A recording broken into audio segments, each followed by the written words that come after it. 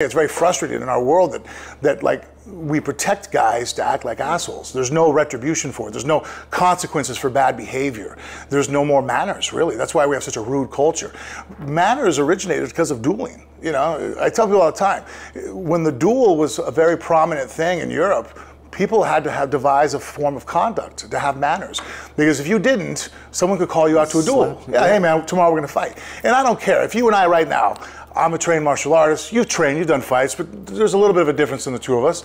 If even right now we go fight with knives, right? There's no guarantee that I'm gonna hit you with a knife, right? And not get cut back. So you're talking 1500s, that's before penicillin, guys. One scratch, and you might die, right? So if you wanted to duel somebody, even if you were the baddest dueler in the world, there was a chance you can still meet, you know, your maker, right? And so people then had to learn, like, well, if I'm going to be rude or I'm going to have a problem with you, I better make sure it's worth it.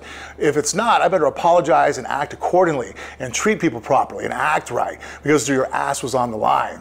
Nowadays, people they can act however they want. Guys can run up and down a bus, act a moron. You can't do nothing about it because if you stand up and go, hey man, sit down, act right, fucking there's grandparents over there, there's children over here, what the fuck are you doing right now? You know what I mean? All of a sudden, who's the one in trouble? Because I went ahead and tried to correct a violent behavior, like, well, what was he doing? Like, he was acting like a moron. He was scaring everybody. Well, what did you do? Well, I grabbed him and threw him in his fucking seat.